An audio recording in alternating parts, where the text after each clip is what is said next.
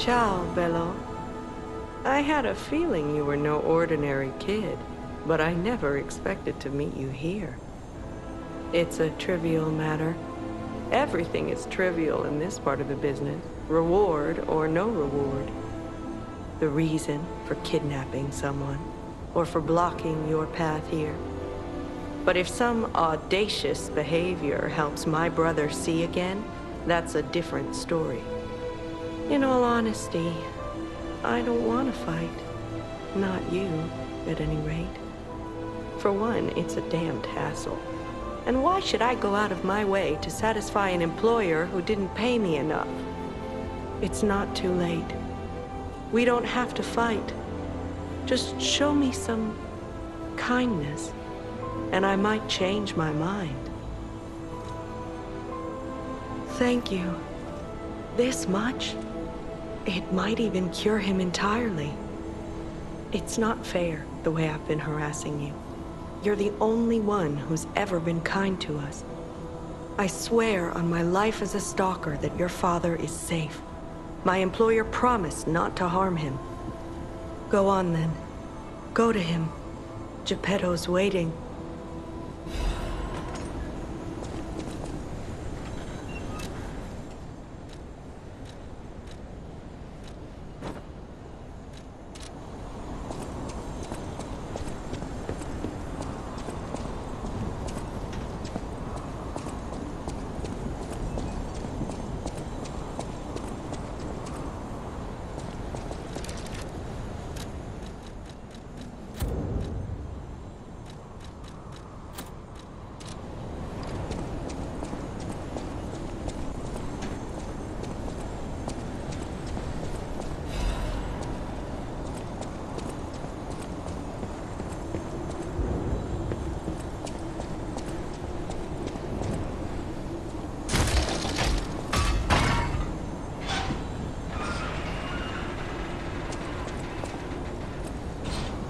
It saddens me to see my precious son in a place like this.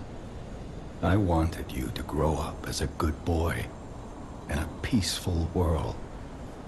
And yet, I think all I've taught you is blood and violence. This will be the last time I ask. I promise. Simon has gone completely mad. He's trying to become a god by using a tremendous amount of ergo. I don't know what kind of world he wants to build. Perhaps there's no stopping him. I trust you, my son, and I'm ready for any outcome. But I don't know what you think of me. Speak truthfully.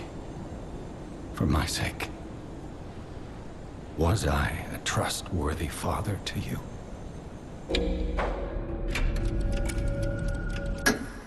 I see. I didn't do enough to earn your trust. I wasn't a very good father to you. I gave you more loneliness than love. That's my burden to bear. But remember, there is still plenty of time. Once all this is over, we can become a real family. I promise. I will give it back to you. The happy family we once were.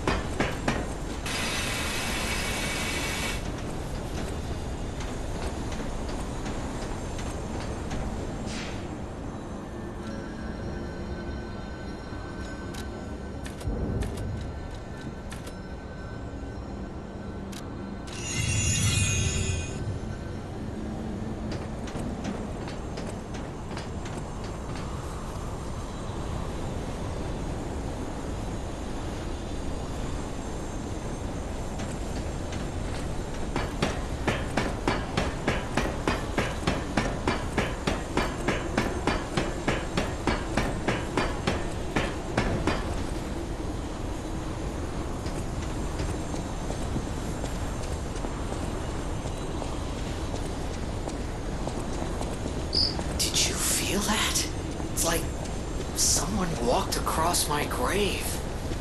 I sense ergo everywhere. I mean, this place is saturated with it. Like what you'd expect from a mountain of dead puppets.